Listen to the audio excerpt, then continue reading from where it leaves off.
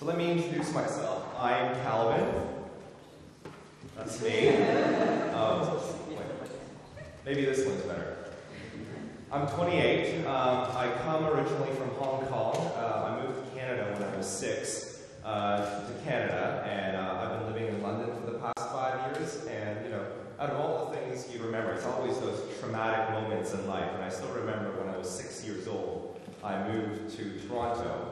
And I had to go to school, but I started crying because I couldn't speak any English. So that's always ingrained in my head. And of course, I would start crying again if Martha told me yesterday that, did you know this was in Portuguese and you have to speak in Portuguese? So hopefully, it's not going like that. It's a funny thing because I used to only know Chinese and now I know English. And the only time I get to use my Chinese is in a Chinese restaurant. And then people was like, wow, do you know Chinese? It's like, yes, I'm Chinese, that's why. It's like, oh, I'm very impressed. It's like, no, I just ordered some chickens and some rice. It's not a big deal. But don't worry, I'm not going to bore you about my kind of, tales of growing up and things like that. It's pretty boring. It's all the same stuff. For me, growing up as a Chinese Canadian, I always had these identity issues. Am I Chinese? Because Chinese has a very rich heritage, but also moving to Canada, am I Canadian? Do I like hockey? Do I like maple syrup? Do I like snow? Do I like skiing? Do I like skating? And also my Chinese side as well. And of course, another traumatic moment in my life was in grade 9. So grade 9, I was probably about 15, 16, something like that, and it was in maths class. So I don't know how many people like math over here, but I talked to some people that liked it, and we were talking about math, and my teacher pulled me aside right before the Christmas break, and he said, Kelvin, I recommend you stop going to advanced math and go to normal math, because you're not really that good at math. And then it was a huge disappointment, not to me, because to my parents, like, Chinese person that's not good at math. Oh, that was the end of the world. But it was very good for me because, like, oh yes, I'm Canadian, not Chinese. I'm not here to talk about that. I'm here to talk about some social issues and what young people in the UK, but also in other parts of the world, what they're doing to solve some of the social issues. So let's just get some ideas out there. Who has something that they're mad about or pissed off about? Any young people seeing what's going on in Portugal that you want to talk about? The environment maybe something? Anybody else? Throw me up something up. Prices? What else? Unemployment. Anybody else? Social issues? That's it? Just unemployment and the prices? Anything else? No? I'm sure they are, but you're just too shy, so it's fine. So what's your problem? And for me, when I started an organization called FoodCycle, I took 3 problems that I was very mad about. One was food waste. In the world today, there's a lot of good food being wasted. So in London, in the UK, a lot of good food, bananas and things being thrown out because nobody will buy them because they're a little bit bruised or a little bit too ripe or because nobody will buy them. But there's also a thing called food poverty, which is people are not having enough good things to eat. So they're not hungry, they're eating a lot of French fries, chips, and fried food, but they're not getting enough apples and oranges and vegetables and fruit. And at the same time, there's a lot of people growing up without skills, such as cooking, a lot of young people not knowing how to cook. So for me, I just combined all those things, all those issues, and it's funny how it works is that with FoodCycle, when you combine 3 problems, you actually get a solution. So what do? We, as FoodCycle, we combine surplus food, volunteers, and a free kitchen space to create nutritious meals in the community all across the UK. That's what FoodCycle does. We started in London, which was one project. Of course, it started off very small. I had no idea what I was doing. It was just an idea. And for me, I just asked a lot of people for help. I asked adults, I asked young people, I asked other organizations, because when I started, I was 25, I didn't know anything, so for about 5 months, all I did was ask people, can you help me, can you help me, can you help me, can you help me? And then I would go back home and get all those ideas and create sheets, and this is how it's going to happen, and then 2 weeks later, no, I can't happen like that, and then this and that, and they are the problem. That's how, for me, it's not about innovation, getting new stuff. It's not about creating something new, it's just taking something from the old in different parts and making it better in your own way. So that's how I got started.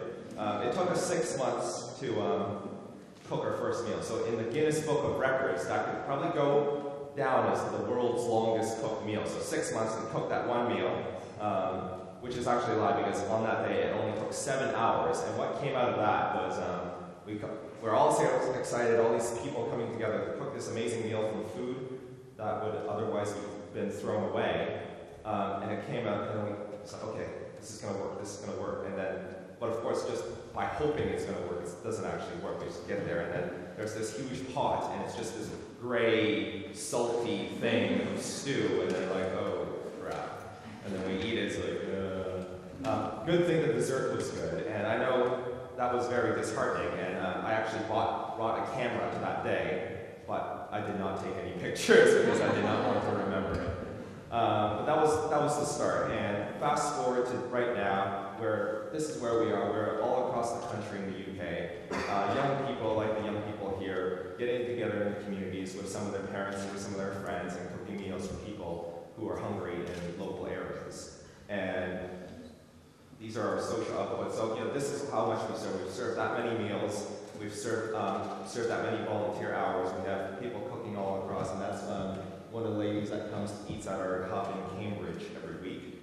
But for us, FoodCycle, it's more than just about a meal, because, just like that story about, you can't teach a man how to fish, and then they could, for us, it's more than just giving them a meal. It's about enjoying things. So for us, there's some great stories about learning and friendship. So for us, a couple stories that always stick in my mind is one lady who we were friends with, and we asked, it's like, okay, well, my daughter doesn't know how to cook. She wants to come and work for you guys. And okay, so, she came volunteer a couple weeks. 3 weeks later, the mother comes back. She's like, what have you done with my daughter? What have you done with my daughter? So what are you talking about? I didn't do anything. It's like, she's cooking all the time. And she cooked carrot soup for her grandmother yesterday. She was so happy. What did you do to her? And, she found her joy through that. And, those are the stories. And there's another story about Virginia, who eats at our Cambridge hub. She's there, right there, over there in that corner eating. And she used to come, starting off with her husband, but now he's passed away, and she doesn't cook anymore because she lives alone, and she can't be bothered. She doesn't want to do it anymore, so she comes and meets new friends, and it's more than just about the meal. So, that's the important thing about what we do. And we stick by very simple rules, because we have 500 people all across the UK doing this, and there's no way, especially with young people, and this, parents and young people, that if you give young people rules, they're not going to follow them. So what we do is say we have 3 rules. Stick to the mission. So do this, reduce food waste, feed poor people, and then don't break the law, because that's very important, but also be a leader. Don't follow them. So young people have so many ideas, and for us, we say, go try out your new ideas. And actually, our best ideas do not come from me. It comes from all the young people out there doing great things. And for us, it's, wow, that's a really good idea. We can tell everybody else and they copy it and things like that. So those are the golden rules of FoodCycle. But of course, with 9 minutes through, so I got like another 6-7 minutes, you're asking, you're here, you've come over, what am I doing here? What do I get out of this? What's in it for me? Some of you say, I have nothing better to do for a Sunday, Saturday, I'm here just listening to this random guy talking. What's in it for me? And so it's all about me.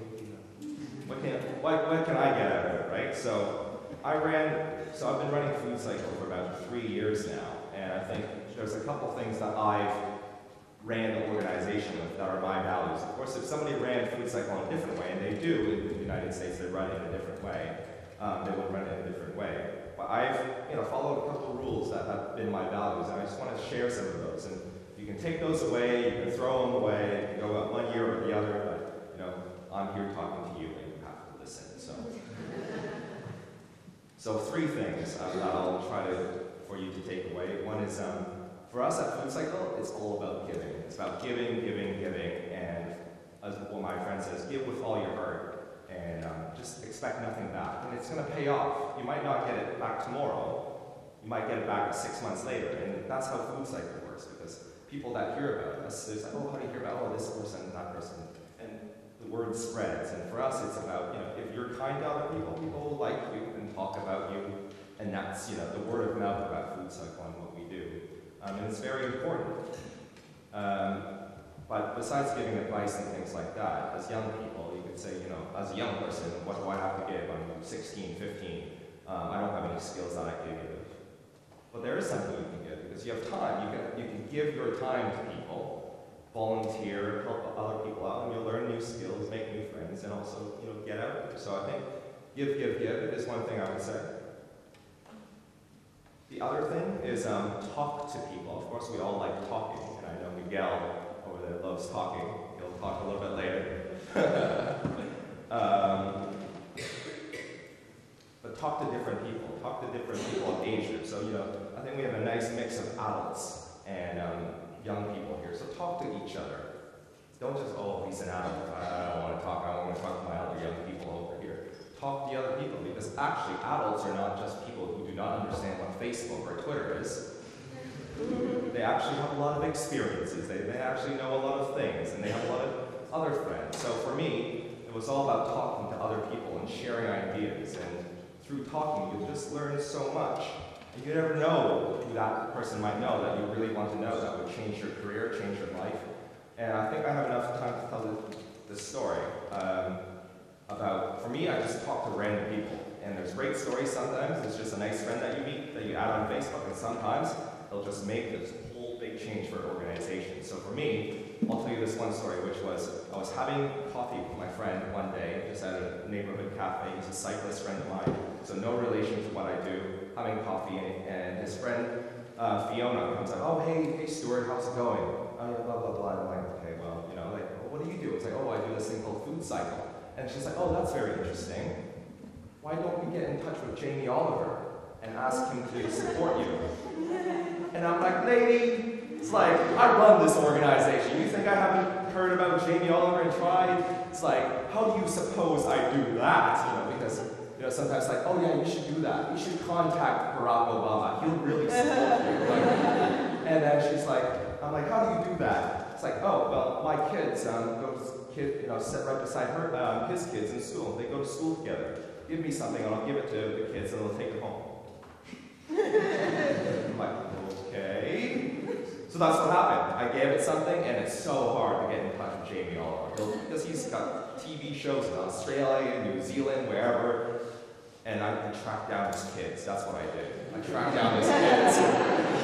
Who is this good? So I got a good quote from him, and that's my story about connect. You never know who's the person in here that knows somebody that can really change your life. So just, you just go talk, but don't talk with the intention of trying to get that magic lane. Just talk, and you'll be surprised at the kind of luck you'll run into. Just talk to a lot of people. And last thing, I'm so good on time. Just like take a break. The last thing is fall in love, which is the title of my presentation.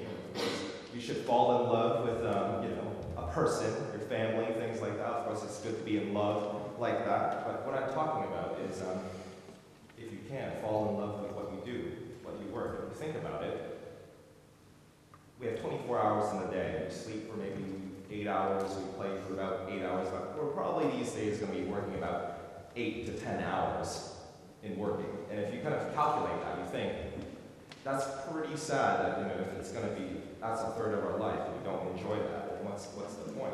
You just kind of say, I want to live my life, and if I hate my job, then that's 33% of my life that I hate. But I'm okay with it, because I have the sleep and the friends, and I will only enjoy that part. So I love my job, I wake up every day. There are those days that I was like, oh, I don't want to get up. But, we all have those days, I'm not going to lie. But it's about falling in love. And with what you do, because when you like something, you'll do it, not as work, but you're just having fun. So I would say, there's an old saying that says, when you're on your deathbed with your family around you, nobody will ever say, oh, I wish I worked more in the office.